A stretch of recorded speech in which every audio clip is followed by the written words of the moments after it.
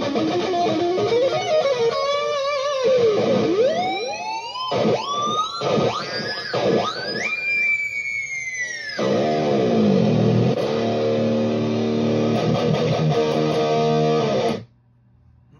is the Cerberus CB-3 by Westcreek. This is a Chinese-made flying V guitar you can find on Amazon for $300.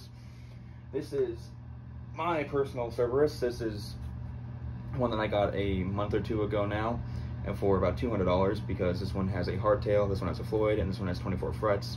Besides that, in the paint job, these are the same guitar. And I will talk about the QC of them both in a moment. This is not my guitar personally, this is a loaner. Shout out to my friend Cameron. I'm going to link his band down in the description. Go check them out. This is a rosewood fretboard, polished, rolled off frets. They claim they're stainless steel. I don't know if I believe that, but whatever. QC wise, the only issues I'm having right now are on the 11th fret right here. You will get the high E to stick if you pull the string off the fretboard. And then on the 17th fret, I'm getting a bit of a buzz out, but if you pick lightly or legato it, you can't really notice it. And those are both things that any luthier could knock out for you relatively quickly and easily, but not cheaply probably. So, besides the hardtail, the fret, and the finish, these are the same guitar. So that means they have the same pickups and the same tuners. Tuners are good on both of them. The only issue with the tuners on this one, on both of these, because of the headstock design, is they're very close to each other, so it's kind of hard to get in there and really wind them up. The pickups on this one are called the Heavy Metal by Westcreek. I don't know who makes them, but that's just what they brand them as. They're good. I prefer how these ones sound. These ones sound amazing. These ones sound very good. They're just not as bright and not as high output. The trim on this is a Floyd Rose Special. And just for the sake of it, here is how well it stays in tune.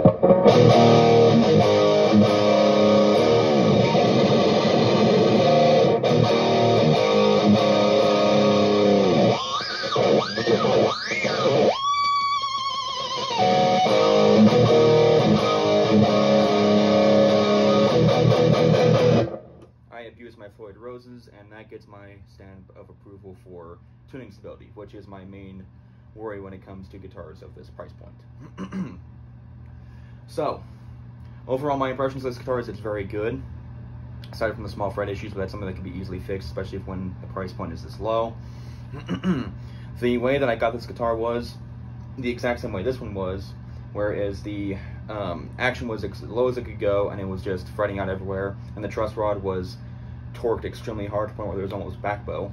So, take it out of the box, new strings, raise this, loosen that, oil up the fretboard, and here we are. Which is exactly what I had to do with this one, which shows with this one that the guitar plays the body from didn't even touch them, so whatever. Neck shape wise, compared to this one's a hair thinner. They are both amazingly feeling necks, and they play really easily.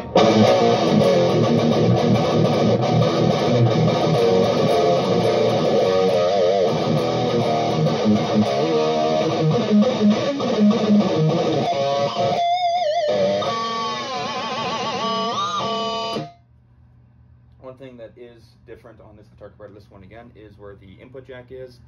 This one is Fender style and it's down here, whereas on that one it's Gibson style and it's up here. And this guitar has a nice volute on the back, which definitely is good to have considering there's going to be so much tension from the Floyd Rose. The other thing that's interesting on this guitar is the way that they routed the Floyd cavity is it's nice and tight, almost a little bit too tight, where if you try and dive bomb, that's as high as you can go. But if you go and pull up, you have plenty of space. You're going to hit the locking nuts on here before you actually hit the bottom out of the body cavity. So if I had to choose, that's how I prefer to have it, because oh no, I'm not going to be able to go any lower than this. Travesty. The frets are again very nicely done. There's no rough edges or anything that's catching. Just, you know, right here again. Again, the action was stupid low when I got it, so I've raised it up now, and it's still incredibly low for my standards, which is, again, makes it play amazing. Overall, would I recommend this guitar? Absolutely. The only caveat being is that you need to know how to set up your guitar, or you need to be able to take it to someone who can. So my recommendation would be, is if your budget's like $500, get this guitar, get a gig bag for it or a hard shell case. Once you get it from Amazon, take it to your local music store, have him set it up, clean up the fretboard for you. Hopefully, if it's a competent luthier, he can knock out any fret issues you may have.